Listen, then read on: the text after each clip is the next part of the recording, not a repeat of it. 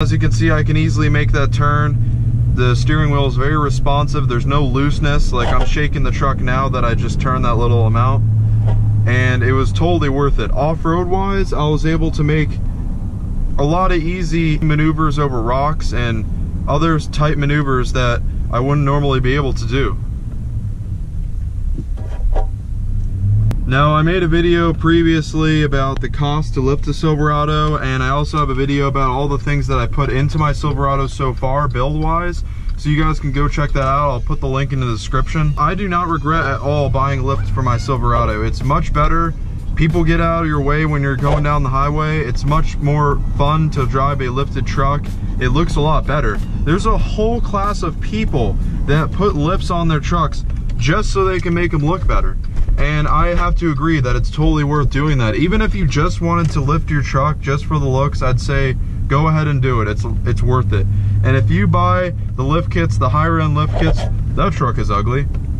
If you buy the higher end lift kits, like let's say like Pro Comp or BDS, you're gonna be honestly increasing your ride quality if you buy lift kits that are not cheap, like for rough country or any of the eBay lift kits. So if you're thinking about lifting your Silverado or truck in general, I do recommend you do it because the driving is amazing. It honestly makes it a lot better. It's a lot more fun. You're sitting up higher on the road. You can see a lot more. So definitely lift your truck if you're thinking about doing it. I'm not trying to lug this thing like 30 minutes. So how does it feel to drive a two-wheel drive gas? Haters mad for whatever reason. Are you guys ready to go? Yeah, I'm ready. Yeah. 4 of these, like, yeah!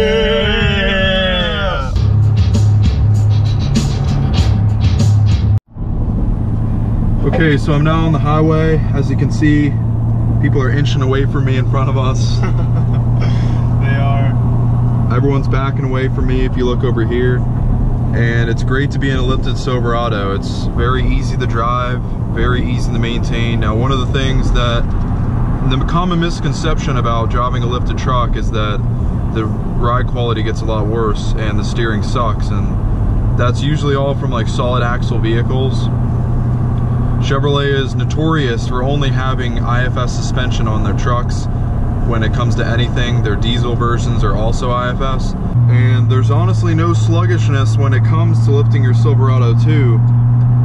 When it comes to speeding up, it's just as fast as any other vehicle. When I lifted mine, I did not notice much of a change. The braking did get a little bit more difficult to come to a sudden stop, but I mean, that makes sense because your rolling resistance is different when you have that big of a tire. What if I didn't let this person in? Alright, the one bad thing that I do notice about driving a lifted truck is the start and stop traffic. It really does do wear and tear on your transmission because the bigger tires, obviously it's gonna have to shift a lot more.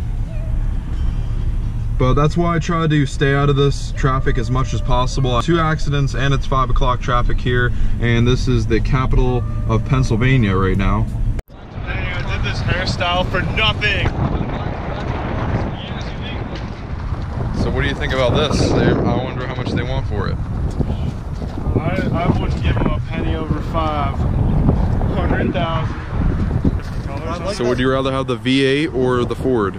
He was like, I'll give you guys one of them. Which one would you take? I'd take the Dodge just because I already have a Ford.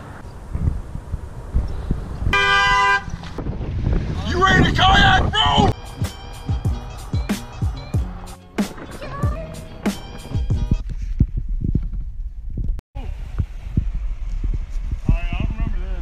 Scariest rapids are right here. If I make my following big enough, I will be buying this car right here or something similar. I haven't made the real decision yet, but this is very nice. It's a 2014 Lamborghini Gallardo for $168,000. Probably getting down a little bit. I really like the nice orange color to it. And then over here, you just got a bunch of $200,000 cars. Got 2 Porsches here, Corvette. Got a Lambo, Mercedes. Over here we got a 2016 McLaren 570S. Nice carbon fiber mirrors. You know, your regular leather stitched interior, but carbon fiber on the outside. And man, this car is looking really nice. Got a Mercedes, two of them actually next to it, and there you got a Porsche SUV there. Chain, you see the chain? Would you rather this one or the blue one? I can't decide this color.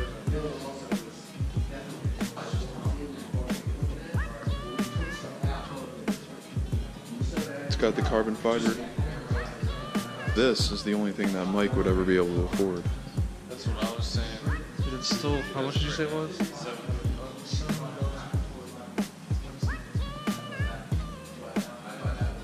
2016 McLaren 675 LT Spider.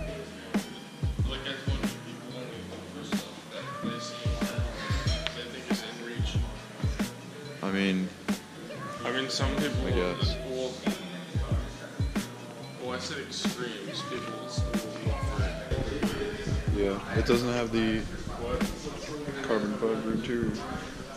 So I hope you guys enjoy this video. Give it a thumbs up, smash that subscribe button, check out my other videos on my channel, check out his channel. Have a good day. Have a great one.